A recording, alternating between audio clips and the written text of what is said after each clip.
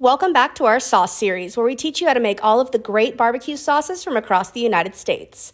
Our next stop is the great state of Texas. A Texas barbecue sauce is bold and smoky with a little spice, and you can make it at home with just a few simple ingredients. Melt some butter in a pan and sauté some diced white onion. Then add some water, brown sugar, lemon juice, Worcestershire, and apple cider vinegar. Add a nice kick of Texas honey and a can of tomato paste.